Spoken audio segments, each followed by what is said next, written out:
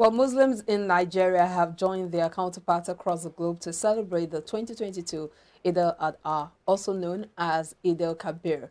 And the annual festival, Eid-El Adha, or the Festival of Sacrifice, marks the end of the Hajj pilgrimage to Mecca by hundreds of millions of Muslims. It is usually celebrated with prayers offered on the Eid ground, followed by the slaughter of goats, sheep, and cattle, in commemoration of the Prophet Abraham's readiness to sacrifice his son to show obedience to Allah. And of course, joining us to discuss this further is Abdul Jalil. He is a Muslim cleric. He joins us now. Thank you so much for joining us this morning, and happy Salah. Yeah, thank you very much. Assalamu alaikum wa rahmatullahi wa barakatuh. So tell us, what's the significance of this? We know it's called Festival of Sacrifice, but what exactly does it connote? Really, alhamdulillah, inna alhamdulillah, nahmaduhu wa nasta'inu wa nastaghfiruhu wa natubu ilayhi wa na'udhu billahi min shururi anfusina wa sayyiati a'malina, innahu man yahdihillahu fala mudilla lahu wa man yudlil fala hadiya lahu. Wa nashhadu an la ilaha illallah wahdahu la sharika lahu wa nashhadu anna Muhammadan sallallahu alaihi wasallam wa ala alihi wa sahbihi ma salaka maslaka wala yawmul ba'th. So we thank Allah, glorify His name, that Allah gave us this opportunity to say one or two things about the significance of this festival. It is so significant, so important, because it is rooted to the two scriptures, both the Christian and the Muslims scripture. We all believe that Abraham, that is Ibrahim in Quran, yes, is the father of faith. So his obedience to Allah subhanahu wa ta'ala, so is is able to sacrifice his beloved son, as it was given to him by Allah subhanahu wa ta'ala. So obedient in the sense that my beloved son, to give it for God. So God intentionally want to test his faith. Because in the Quran Allah said, وَإِذْ بِتَلَى إِبْرَاهِيمَ رَبُّهُ بِكَلِمَاتٍ فَأَتَمَّهُنَّ, that we tested Ibrahim alayhi salam with some word, and he was exiled. Allah made two things known, that فَأَتَمَّهُنَّ قَالَ إِنِّي جَاعِلُكَ لِلنَّاسِ إِمَامًا. So for so sure, because you've passed my exam, my test, I'm going to make you the leader of all the mankind. Okay. So it is alhamdulillah. So for him, not only the test of slaughtering his son alone. So a lot of tests has come to his way. His obedience to God.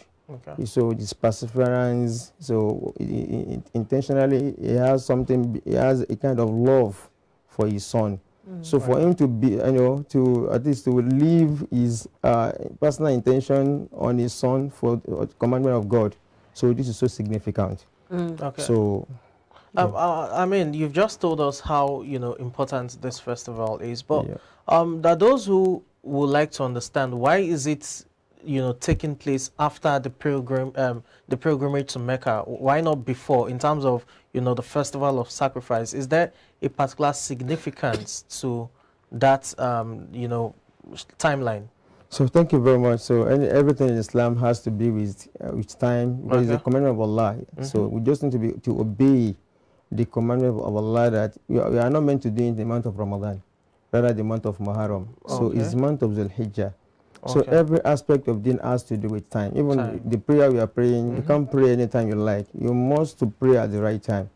This is the month, the day that Allah has commanded Ibrahim alayhi salam to sacrifice his son for God. Okay. So where does the ram, goats, or the sheep, where do they come in? Thank you very much. So it's in a place. So it's God's intervention.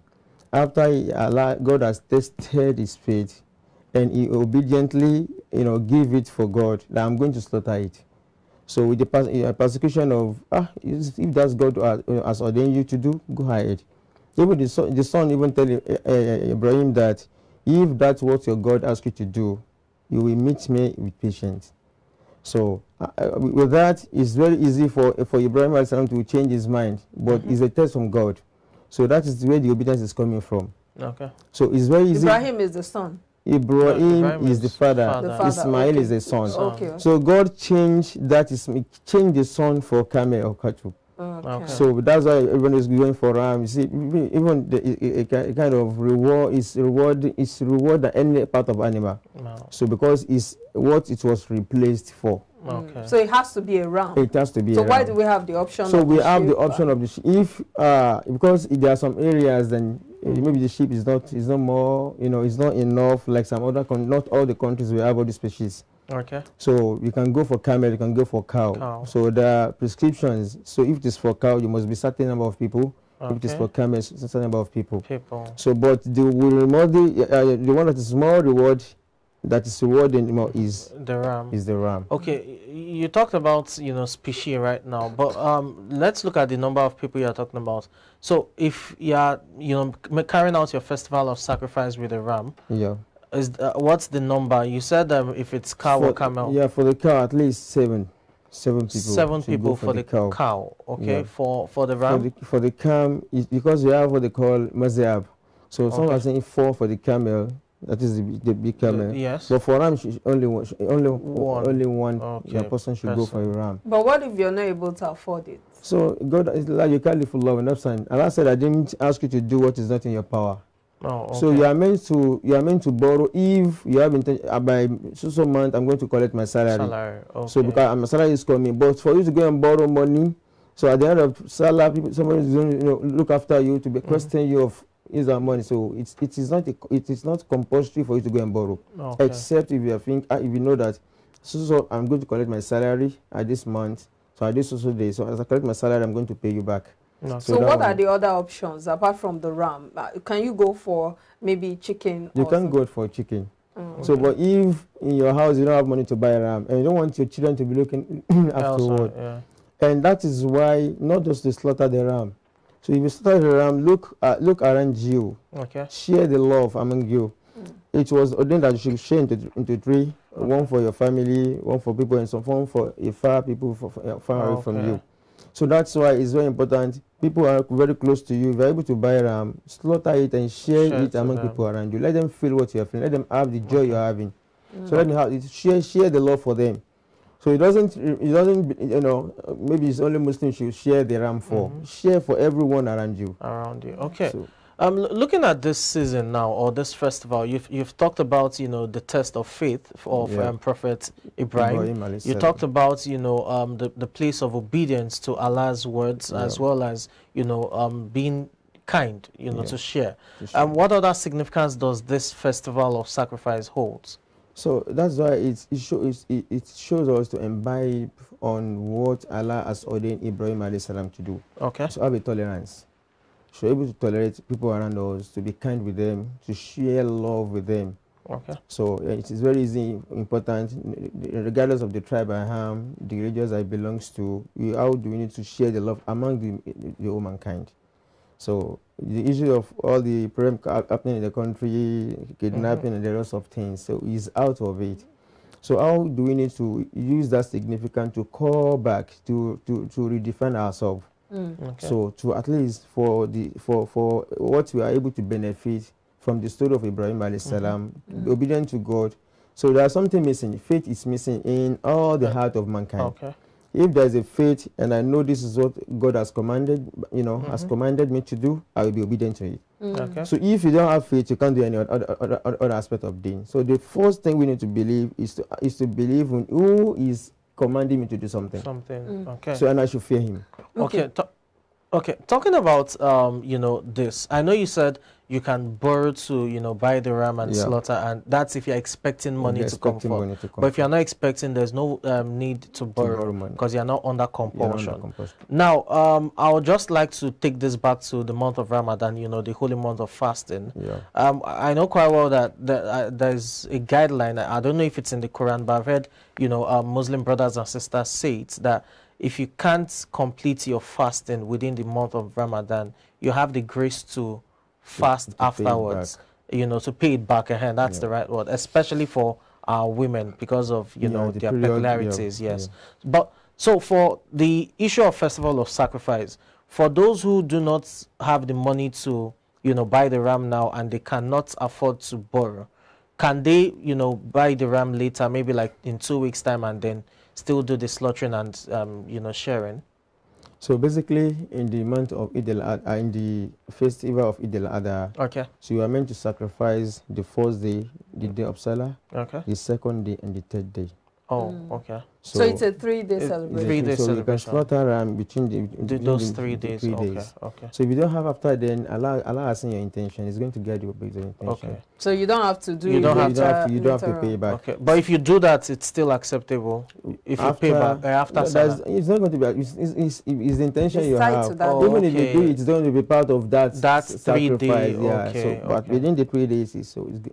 So talk to us about the prayers that are offered during this period and how the whole celebration goes.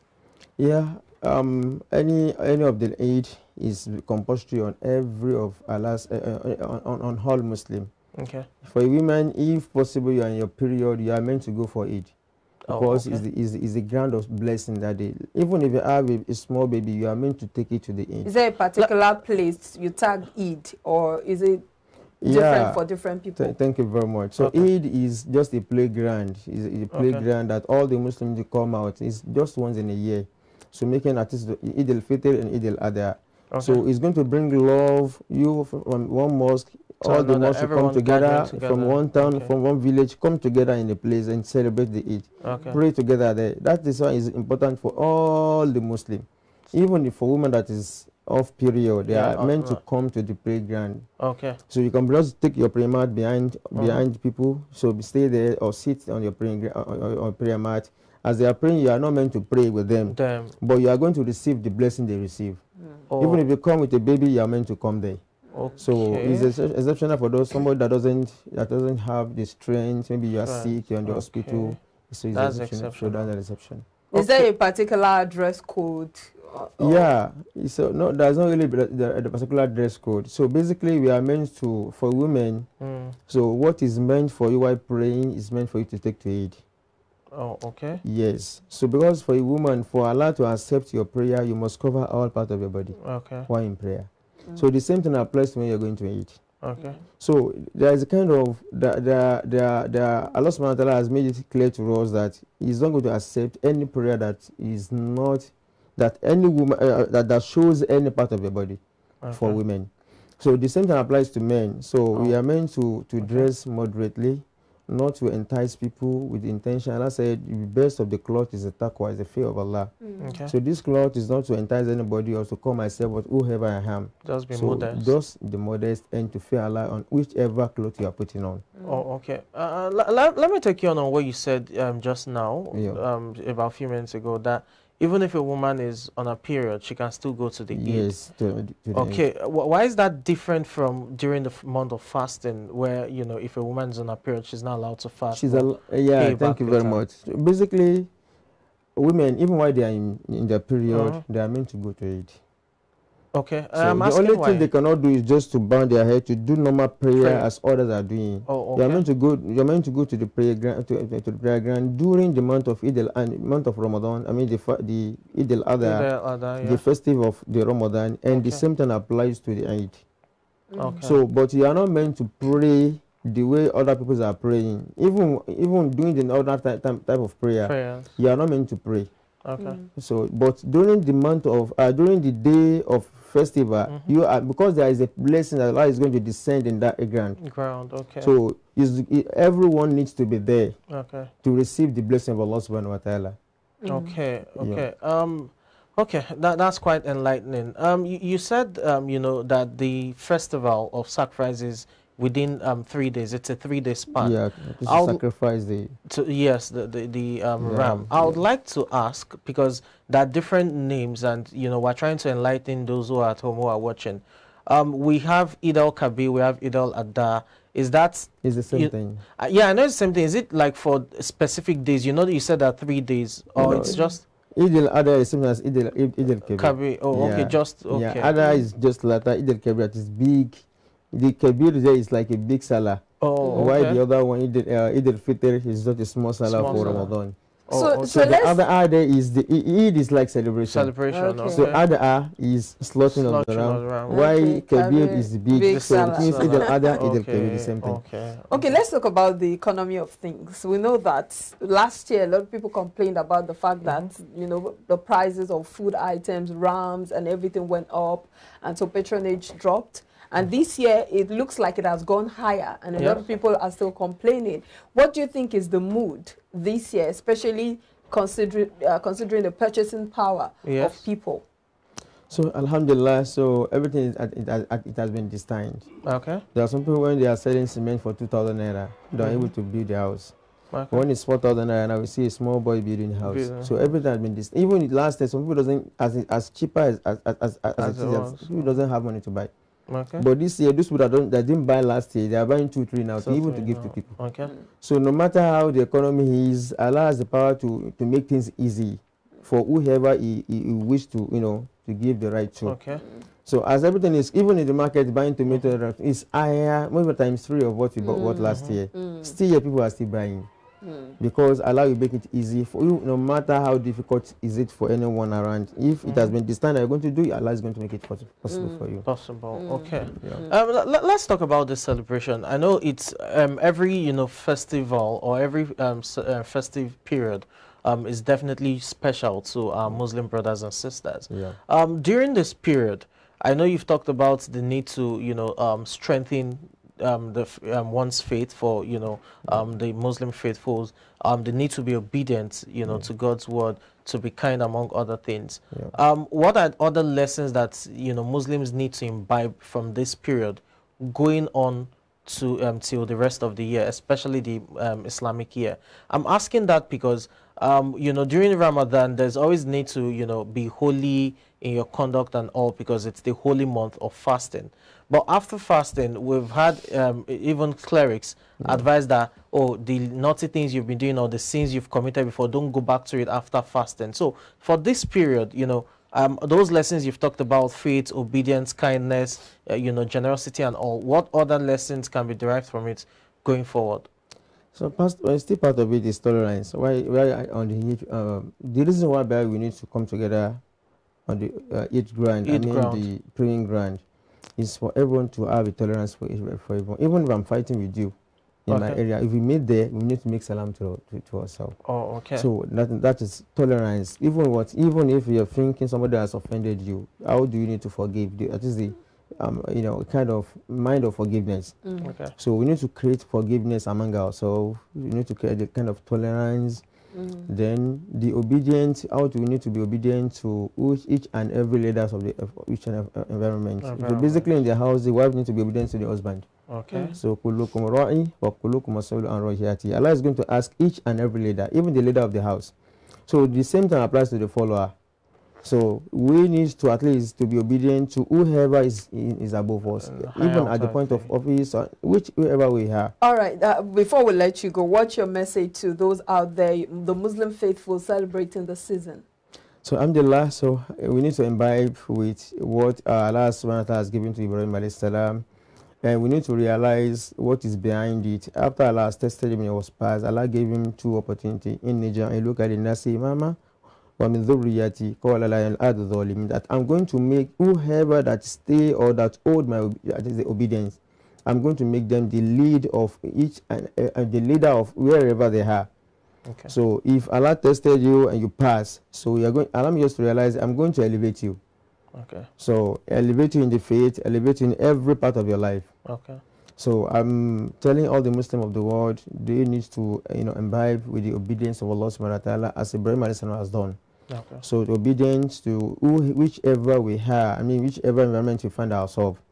So the tolerance and perseverance, we need to pacify ourselves and to have a kindness among ourselves. So much important. This is what Ramadan. If I give you food, my neighbor I give you food, it's definitely not only food.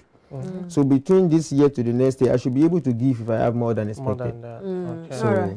Thank you so much, Abdul Jalil Oyedekun. Thank you so much for helping us better understand the essence of this season. And we wish you a very wonderful celebration. Thank you very much. All right, we've been speaking about the significance of Salah, and we will be taking a break now. When we come back, we'll delve into another topical issue. Please stay with us.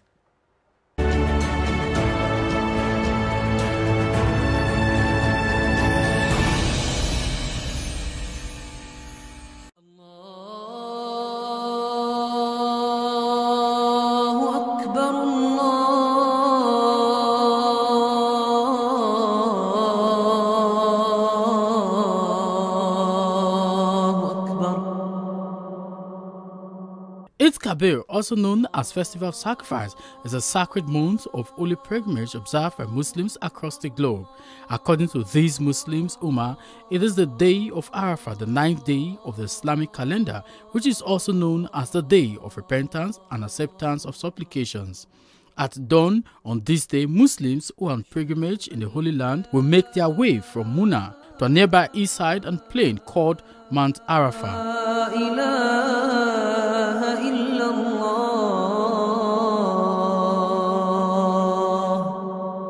As Nigerians also join to celebrate this year's Festival of Sacrifice as performed by Prophet Ibrahim in the Holy Quran, these Ummahs call the Muslims to live in peace with their neighbors, especially those of different faiths. Eid-El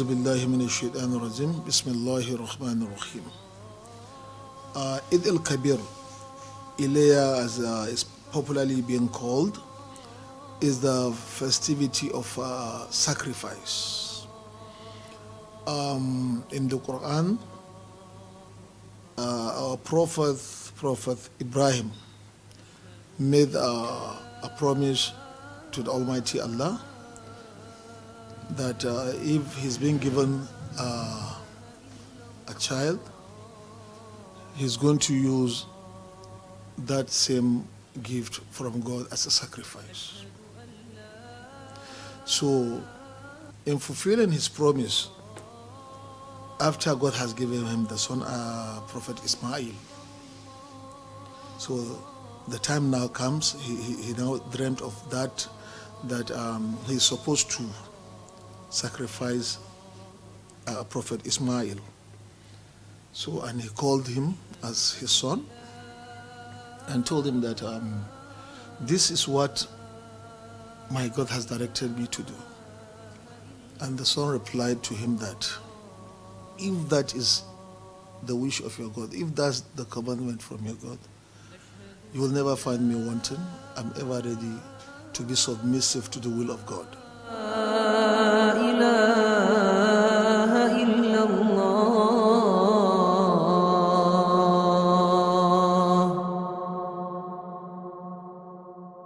أشهد أن محمدًا رسول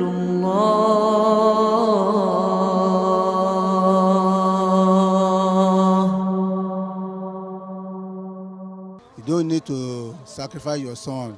Take this ram and slaughter it for my remembrance. So the significance and the expectation of every Muslim on that day is to offer the Eid Salat and slaughter ram if he has the means to buy one.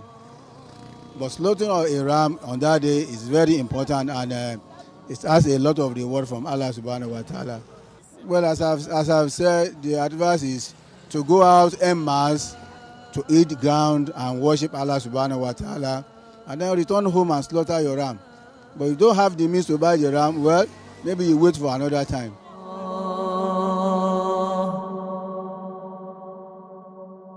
أشهد أن لا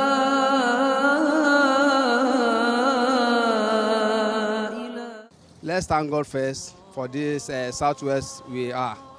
So when you go to eat, after praying, just go back to your home. Don't fight with anybody.